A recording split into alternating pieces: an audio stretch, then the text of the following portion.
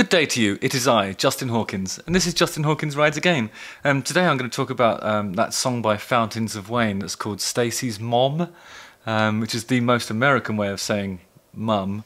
It was released in 2003, and I've never really listened to it apart from one time when I was asked to write a song that sounded a bit like it for another band who shall remain nameless until I get into the main meat of this article. Justin Hawkins rides again, and then I'll tell all again.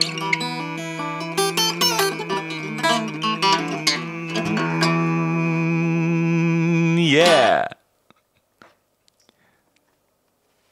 Okay, so the band was 5 Seconds of Summer.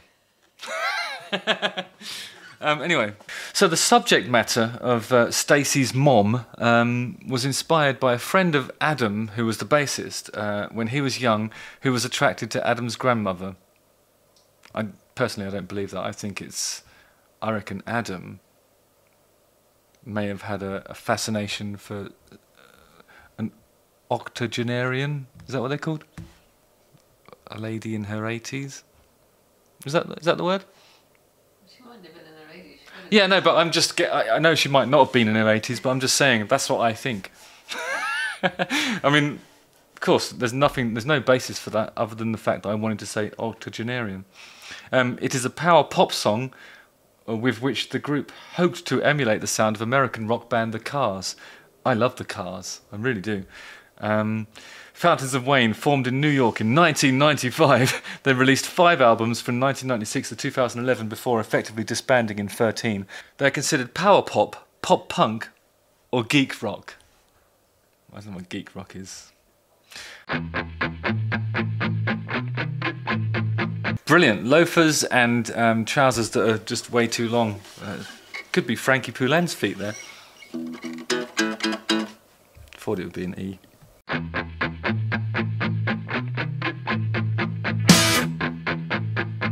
Oh yeah, okay, so that's Stab. That's like, what's that Cars song that sounds like?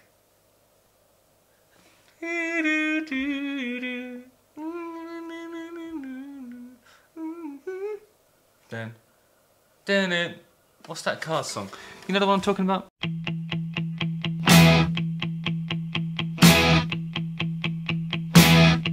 So yeah, the arrangement's really similar to Just What I Needed, which is a brilliant Cars record. Stacy's mom has got it going on. Stacy's mom has got it going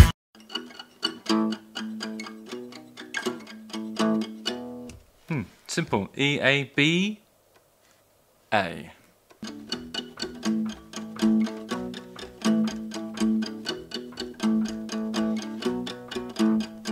Simple. She trying to give me the slip.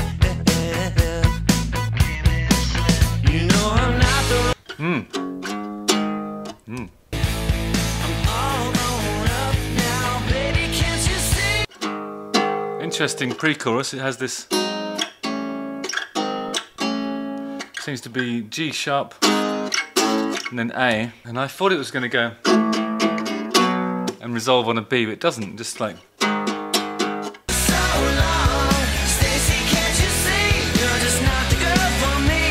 Oh, what's that bit? Did you hear that interesting chord? It's all pretty straight until it gets to that weird chord there. I think it's this. Oh, okay. So throughout that chorus, it's kind of like it's going A, E, B, C sharp minor. And then for that weird one where it has a strange sort of passing note of immense suspense, it's here. It's one of those ones where it's kind of like the root between the B and the C sharp is there, but the rest of the chord is the B. Is it?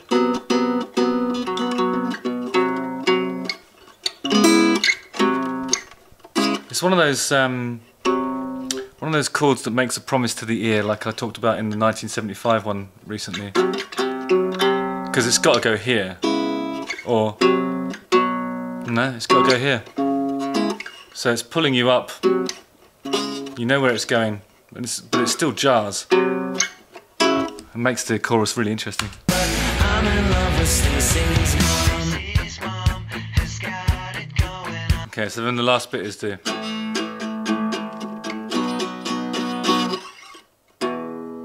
A, B, B, B, B, B. Came out with just a towel on. I really like this, the arrangement has got like, so what's that line there? Her mum came out with just a towel on. A towel on. I'd love to be the person that has that backing vocal line. A towel on.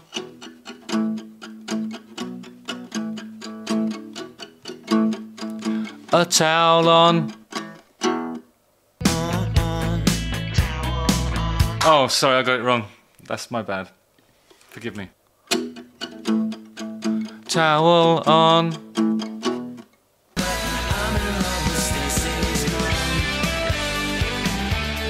Key change! It's happening!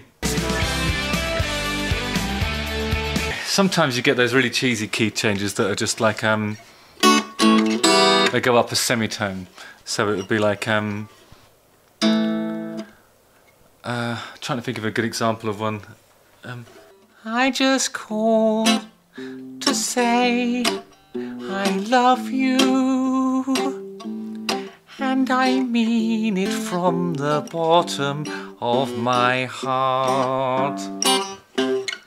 I just called to say I love you. You know, like that's a semitone up, and it has that sort of cheesy. That's the cheesiest of all. And then there's ones that I think there's one in Living on a Prayer that's a tone. That's 2 semitones up, I think. But this seems to be a key change of 3 semitones. Scarcely heard of.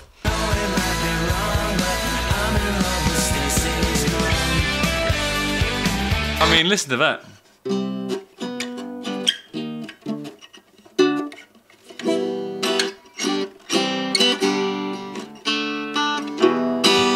But actually, when you look at the way that the chords are voiced on the guitar, it probably...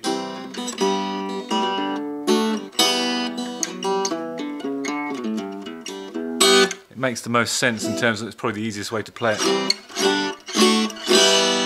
That's how some people write songs. They think about where the key change is going to end up, and then that's how they go for the most comfortable sort of voicing in terms of fingers and vocals and everything, and then they work back from that. I've seen that before. So, but it's weird that 3 semitones up, you don't see that very often. This is the most powerful part. Remember this.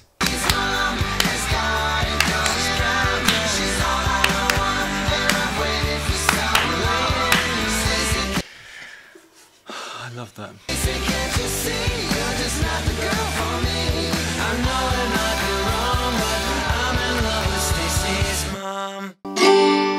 Oh, it's lovely.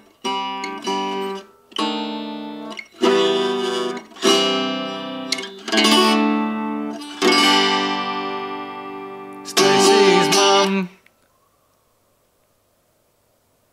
Well, I think it's a brilliant backing vocal arrangement for a start. It makes it sound really... It's really lush, isn't it, once it kicks off. The arrangement that they're copying is from the first Cars album, The Cars, and it was produced by Roy Thomas Baker, who obviously produced a lot of the Queen stuff, the Queen best stuff, really, the Bohemian Rhapsody and Night of the Opera, Jazz, Sheer Heart Attack, Queen's 1 and 2, I think.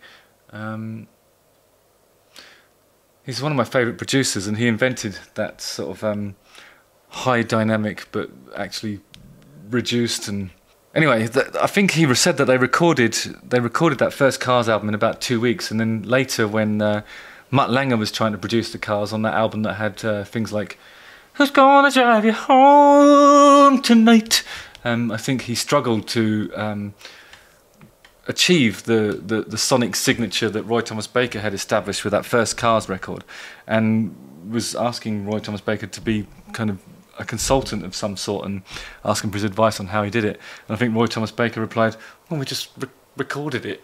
You know, it took 2 weeks. And for that to then be the template for the most famous Fountains of Wayne song, how many years later is that? 30 years later, maybe nearly 30 years later. Just shows you how brilliant the Cars were in the first place.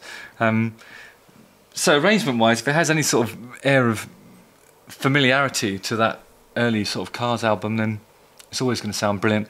It's got a great backing vocal arrangement and a really interesting chord in the chorus, which is that one. That sets it apart from other stuff that, you know, without the inclusion of that sort of weird voicing, you might be forgiven for thinking it's a little bit middle of the road. But it has just enough interest in it to make it not that. And it was a massive hit because it's just a really well-written song that sounds like the Cars. And the Cars is brilliant. Justin Hawkins rides again.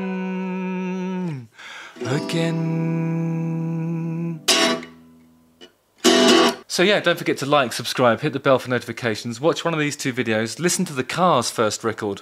It's awesome. And so's Fountains of Wayne. Nice one, guys. See you on the ice.